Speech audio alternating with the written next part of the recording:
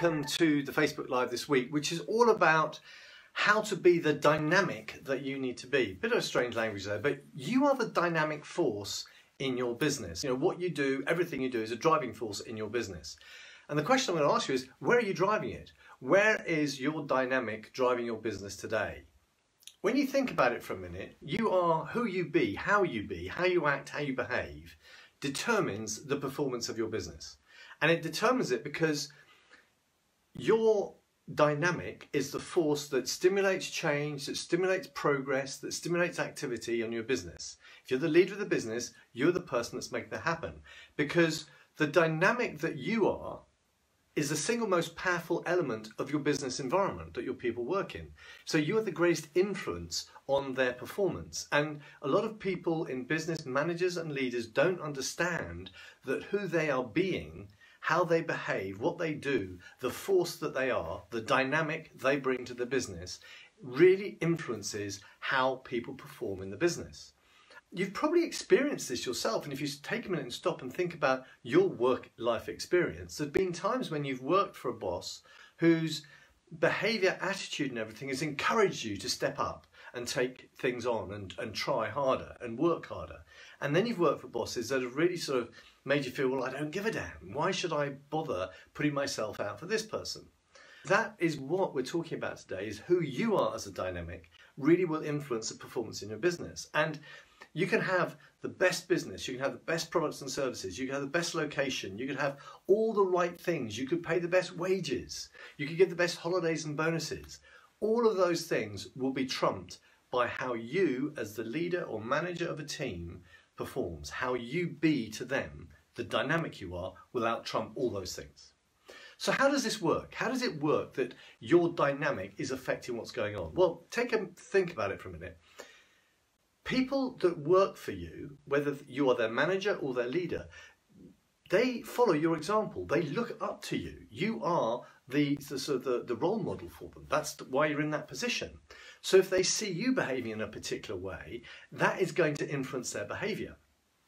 Also, people learn from your behavior. Now, that doesn't always go the way you want it to, because if you're behaving in a particular way, people are going to interpret that particular way, and they're going to learn from how they interpret your behaviour. Now, you may think you're being fun and jolly and enjoyable and exciting and friendly, but they may interpret that completely differently, and they will learn a lesson from that, and it might not be the lesson you want them to learn.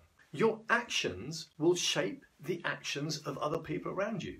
So if you walk through the office like a bull in a china shop, that's going to influence the actions of other people. Some people are going to react to it in one way, that they go, oh, I'll do that too, and they take on exactly the same actions. Other people may be frightened by it, maybe made nervous by it. So actually they start performing worse because they're not living up to the standard, or they're not living up to your expectations, and they get frightened of you because you run around shouting and screaming and banging your hand on a desk the whole time. So actually what you do really, really matters. That environment that you're curating around you, and curating, I mean that, curating around you, bringing together all the things, all the people in it, you're creating their individual actions, and together they are creating the business environment. And if that business environment is disabling, then your performance is going to go down. If that environment is enabling, then the performance is going to go up. Your dynamic is either suppressing performance or it's lifting the performance up. And the overall impact isn't just what you do to one person, it's what you do to the group of people that are around you, because they will talk to each other. Their behaviour will influence each other, but you are the kingpin. And you are the one that you're the fulcrum, if you like. Everything spins around you. So what is this about? You know, if that's what's going on and that's how this works, how can you change or influence your dynamic to make it better, to get better performance? What dynamic do you need to be? Well, first of all, you need to really start with your vision of your business and the purpose of your business. What are you doing it for? What are you trying to achieve in your business? Because that will really influence the dynamic that you need to be. You need to be really clear about your values, because your dynamic is an expression of your values.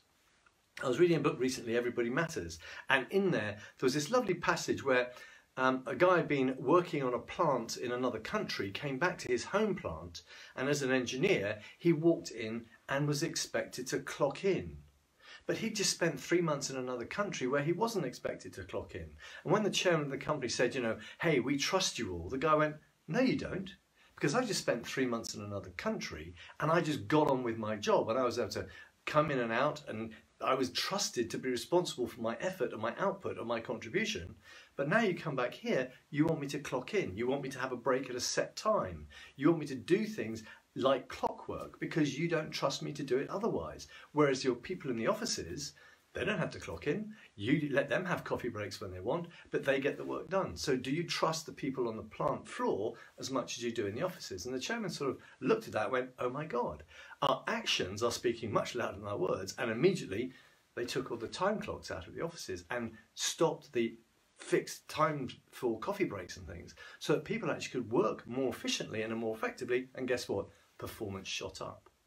So once you know the vision and your values, that's really important for determining your dynamic. But the other thing is, what do you want your people to contribute? What is it? How do you want your people to contribute? How do you want your people to be within the business? Because that's also going to determine your dynamic. If you want your people coming to work and just fixed, doing what they're told and leaving and not making any contribution, just literally being bits of machinery, well then one particular dynamic will get that result. But if you want your people to be creative, innovative, flexible, contributing to your business, then that sort of dynamic of that fixed approach isn't going to work. And what's the outcome that you want your business to deliver to your customer? Because that is also going to be really important in determining the dynamic that you, the leader or manager of that business unit, are every day, because that is going to determine the performance. And once you know the results that you want to create in your business, you can start to understand who you have to be as an individual to make those results work. And if you get that right, then those results will happen. Now, that has to include being a nice leader. Remember, nurture, inspire, challenge is really important. You've got to be able to challenge people effectively and to empower them to step up to the challenge that you're giving them. So it has to include that. But your dynamic will be unique to you and will be unique to your business. Because if you think about it, everything about your dynamic is talking about your business. It's your people, your environment, and the solution you're delivering to your customers. And this is why some people can be a very successful leader, manager in one business, and they take their dynamic to another business and it doesn't work because the next business actually needs and requires a different dynamic. And when you have CEOs moving around from companies to companies every sort of 4 to 5 years, that can be really damaging to the performance of a business, because what's happening is you're getting this new dynamic at the top of the company which influences everyone below it. And that can influence performance. Now, if you're not clear about your purpose or your vision or your values, then may I suggest you have a purpose conversation with me. It lasts for up to 2 hours. We do it online over a Zoom call, and it costs £249 thereabouts, just under £250. And you can find it on my website under products. Just scroll down to the purpose conversation. I think it's on the top right hand side of the products available. And you can book it directly in at a time that's convenient to you, as long as I'm available at the same time. So if you want to get clear about your purpose, do that. But if you want to find out about your purpose and get your dynamic right, just work out. Start with your vision, your values and your purpose. Work out what those are. Work out what you want your team to be doing and how you want them to be doing it. And also work out what you want to deliver to the customer. Because when you're clear about that, you can sit down and start to think, well, how have I got to be? What force have I got to be in my business? What dynamic do I have to produce in my business so that my people can produce the results I want to produce? Remember, you are the most important thing in the environment of your business. You are the driving force, you are the force of change, you are the force of performance. Have fun, take care, look after your dynamic and look after your people. Bye for now.